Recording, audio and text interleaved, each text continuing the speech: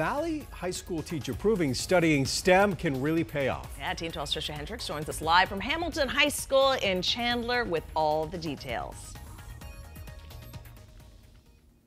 Good morning, guys. Yeah, here at Hamilton High, there is a lot happening in the way of science when we're talking about STEM, greenhouse, composting. I'm learning a whole lot when it comes to science. I'm going to head back to high school, right? Joining us live this morning is environmental systems science teacher Brian Sears. Good morning. Hey, good morning. So talk about how much you've accomplished. I mean, you've been teaching for 15 years. This is your first year in this role, and you are getting national attention.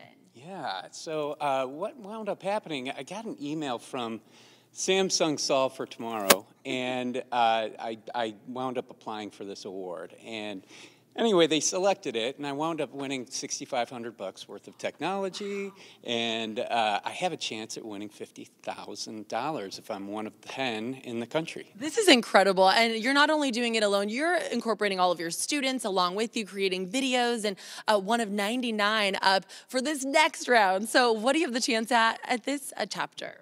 So if we're selected, one of the top 10 in the country, we could win $50,000 worth of technology for the school, and then maybe even $100,000. So when you got out of college, your words, I want to help change the world, to save the world, right? I do. I want to save the world, and I think soil health will change the world and save it.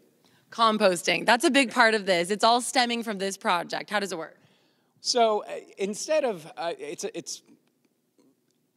I'll simplify it. How about if we just take the food waste that we would throw away into a landfill, which creates methane and is a horrible greenhouse gas, if we just put the food waste back into the soil, we can feed the bacteria, which breaks down the nitrogen, which ultimately assimilates back into a plant, and they make proteins from that, and that's where we are. It sounds really complex, but seeing the images you sent, getting the students involved, and really just getting down to the basics of how this works, so exciting. Brian, thank you so much. So coming up in the 5 o'clock hour, guys, we're going to head to the back of campus to the greenhouse compost area, and we're going to show you up close and personal how it all works. Back to you in the studio.